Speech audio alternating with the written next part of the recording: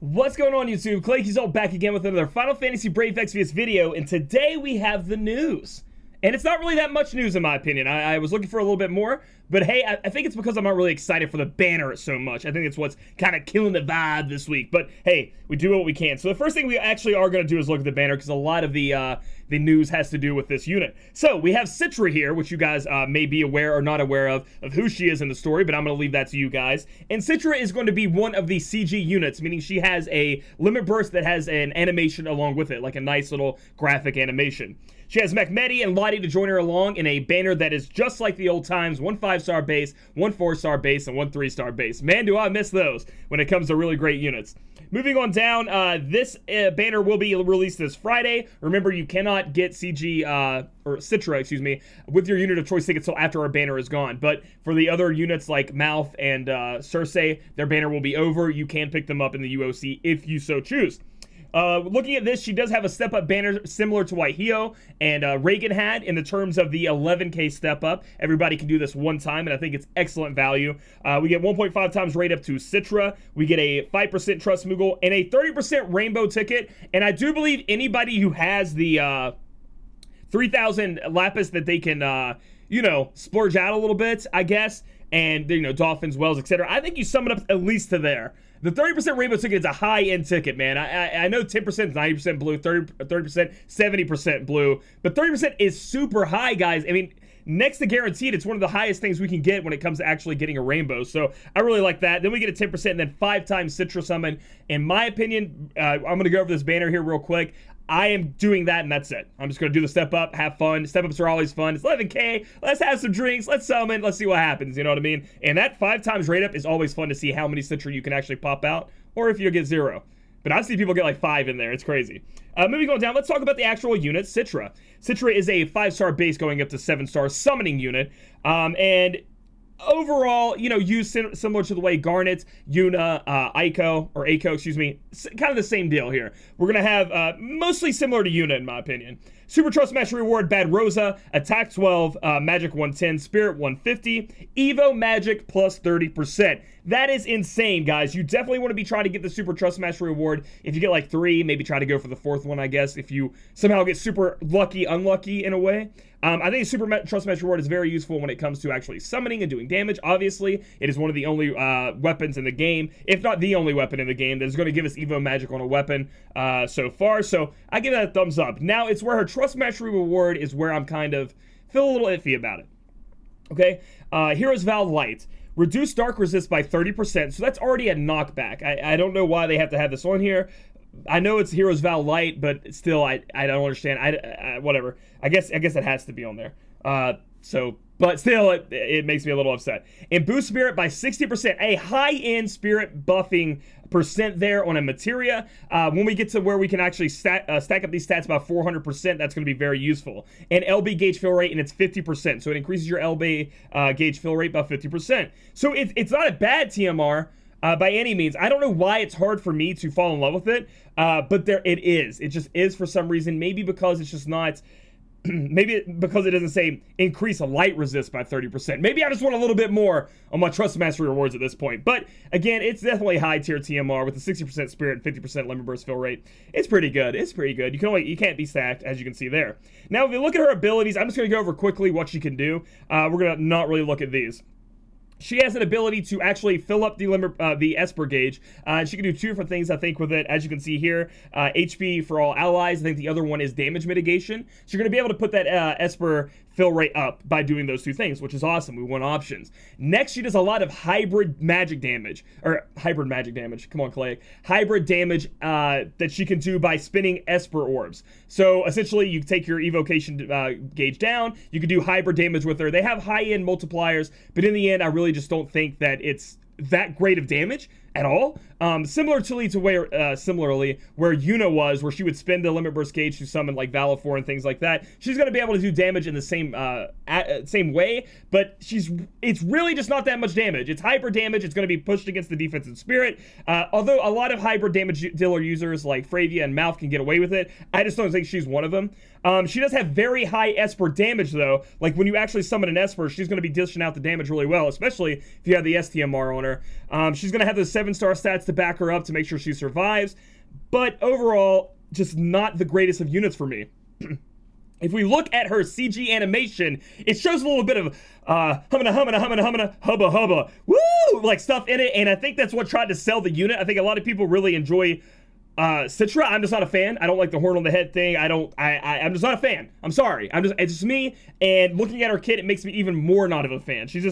I think she's a very lackluster 7-star, and our 7-star, maybe, it's just not somebody you need to be going hard for, in my opinion. Now, if you love her, great. If you love her pink hair, you love her going ham, you want to summon with her, that's fine. Go get it. But I'm giving you my opinion that this is definitely a skippable banner as far as that is concerned. We'll go over more of Makmedi and Lottie in the future about their actual abilities. But let's go ahead and look at their TMRs right now. So we have Machine Power, boost attack by 40%, and nullify paralysis and stone. I actually really like this TMR. Considering the fact that most of the time you have to be resist to paralyze and stone, they're two of the most popular ones along with confuse, in my opinion, because they really fuck you up in the fight, so they want to make sure that happens to you. You always have to sacrifice some kind of, you know, attack or a slot in your accessories or something to get rid of these nasty status elements. Well, this is your chance to add a 40% to your whole attack percent stat, and be resist to two of the most common status elements in the game. So I think this is a very good pickup. Get a couple of those if you would like. And then Lottie has her Trust Master Reward, Lottie's Robe, Magic 30, Defense 25, Spirit 25, HP 10%, and Magic 20%. Now, it's not the highest robe in the world when it comes to flat magic stat, but we do get a lot of magic percent there, so that could be good. I'm not going to say it's a must-have or you must farm it, but I could see it being very useful when we have to try to hit that 400% magic cap when it gets released and put up. Please. Goomy, please put that in there now. We want it. Anyway, so talking about this banner overall, I think it's very, very, very skippable unless you want your waifu Citra there. She is going to be useful in some situations, but she's not going to be the best option in a lot of situations. And I want to harp on this. Next week or the next week after that, we're getting the Halloween event, I'm sure. I have no confirmed things. I'm hoping that Beryl, which is the Tonberry unit, and there's also a vampire-esque unit, that was also a FanFesta unit that won, so I'm thinking both of those might be on the Halloween banner, to be honest. I think you kind of want to save for that. We don't know what they're going to be like. They're probably going to be... Well, I don't know if they're going to make FanFesta units limited time, so we'll have to see about that. But there will be resummons for, like, GL Sakura. She could be getting her 7-star. Very, very strong unit, in my opinion. One of the best magic damage dealers. Hopefully the best at 7-star as well. So overall, I think you're saving your Lapis. I think... You're not doing any single 5K pulls or whatever, you know, straight 5K, 11K pulls. You could do 11K here on the step up and just have fun and try to get Citra. You could get lucky. You could get that 30% 5-star ticket and save it for the Halloween event. That would be my advice for you. But other than that, super skippable unless you really, really love her. Moving on, we do have Piercing Light. I think this is going to be the story based around Citra to tell us more about her. You guys are going to be able to go in here just like any story event, farm up a lot of Awakening Crest, or excuse me, Ability Awakening Crest, things like that. And we have a couple of limited time equipment, which I think you really want to give this Evoker's Horn, put it on the head, just like Citra, which I don't like, but hey. Defense 3, Spirit 3, Magic 15%, Spirit 15%, not bad. Evo Mag 10%. So this is going to be our chance to have Evo Magic, which is Esper damage, thrown on top of your head for later use. So 10%, that's cool. It's going to be a very, very unique hat, so I think you should pick that up. The gun is not. Attack 58, have a chance of inflicting paralysis.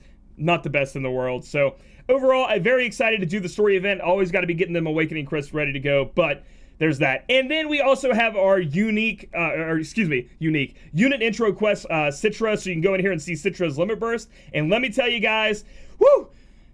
Cover the children's eyes because you're going to see something crazy in there. It's not that bad. I just like to hype it up. You guys will see what I'm talking about. Get you some summon tickets, get you some soul pots, some star quartz. Always good to be able to use the unit before you actually have to go in and hang around with it.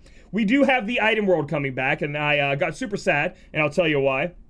This time go around, we can do hammers, axes, rods, or staffs, excuse me, and daggers. So I was like, okay, yeah, that reminded me. I need to go make my Ayaka STMR. I have 3 Ayaka, but I have like 10 Fravia And, like, I totally have, like, 10 CG last well. Why can't you give me my cloud? And now I have to search after another Ayaka. Come on, game. But I can't even make that, so that makes me sad. But Item World's always a great thing to be wasting your time in. Because it's not really wasting it. You're making your items better. Your STMRs, your TMRs better. Always a great fun. You also get rewards for doing it, along with it not costing your normal energy. You have those orbs that you guys can spend. So I think it's always fun when that's around. It's always a good time. Last but not least on the news this week, we do have our like trial event to coincide with the King Mog event. It is a Marlboro, which means that Plant Killer is going to be great. And then it says you want to do fire damage. It says that we can break its defense and spirit. So to me, it says you can one-shot it. So to me, it just seems like you could take a Transterra 7-star in there with your Transterra 7-star, do the fire Chaos Wave or whatever. You could take Heo in there with another Heo, bam, bam, bam, knock him down, or just take Fire Chainers and mess him up. I don't think this is going to be very hard. Looking at the rewards, we get another Lance, which I don't want any more Lances. Stop it. Stop it. I don't want any more. Attack 109, though. Dear God. And Dragoon Lance is enabled. Boost Fire, Ice, and Lightning Resist by 20%. The one good thing about these last two weapons were they did have Elemental Resist attached to them, which is very, very strong and pretty good. So we're going to be doing that and getting that. So you definitely want to get it. And you definitely want to get Hasiko's or whatever his name was last time. But just, I don't know why. I just can't get too excited about it. Use 3 or more Limit Burst in the fight. So I think in the beginning, we're just not going to do any damage. We're going to probably have to have Status Resist on everyone. And we're probably going to take like a Garnet or an Ace or something. The Ace would probably be slower, to be honest, since we have to do 3, where we just have Garnet with Limit Burst fill rate on per turn. And then we don't really do that much damage, so we don't push any thresholds. We just make sure we're very defensive. Some of those 3 Espers and then one-shot it down. The Earth Resist is going to be great, and then we have to defeat it with magic if you guys want that 5% Trust Moogle. Other than that, guys, that's going to be it for the news. There's not that much going on. So we have, you know, it's kind of a good thing. I mean, you're going to have to complete the story, but I know a lot of you guys are still farming that UOC and then King Mog shop. Make sure you guys get that. One of the most important items in the game. If you have to put the story off for a little bit, that's okay. Get the UOC ticket in the King Mog shop. So I am going to be going into a little bit of JP news, only because it really, I like it. I'm excited. So I want to talk about it a little bit because a lot of people have been asking me. So if you want to stay away from any kind of JP unit release spoilers, now I'm not going to, there's no story spoilers, but unit release spoilers, let me know. Just go ahead and leave now. Comment down below. Tell me about the video. Give a thumbs up if you enjoyed it. So I'll give you guys time to leave so you don't get spoiled. All right, guys, so that's right. The new unit in Japan I've been waiting to talk about. I want to talk to you guys. Have you guys seen her? CG Charlotte. Charlotte, that's right. The Saber lookalike. I'm so excited for her. They nailed her design. They nailed her CG limit burst. It is sick. She, like, makes this whole tower get protected. She looks like a knight. I'm telling you, man. She has like this huge armor, she has this huge shield, this huge sword. I mean, she's beautiful. She's very, you know what I mean? They made her look amazing. She's attractive, she's powerful. You know, love at first sight, essentially. That blonde hair, blue eyes babe, I'm down. But anyway, it's similar. A lot of you guys maybe don't know this about me, but I really like the character Saber from the anime. I don't know if you guys know who Saber is. I think they share a lot of looks and similarities, so I am very excited for her. I'm going to be trying to pull for her STMR. I don't even know what her STMR is, but I want 4 of her because she's bae. So very excited about that. If you guys are playing JP, best of luck if you guys were pulling for her. But I just want to touch on that because it's really, really cool. You guys should definitely check her out and see what she looks like because they knocked that shit out the park. So if you guys like this video, give it a thumbs up. Comment down below if you're excited about Citra and why I should maybe change my mind on her, because she's got 2 thumbs down for me right now. And then subscribe for future content. Guys, I looked at my viewership.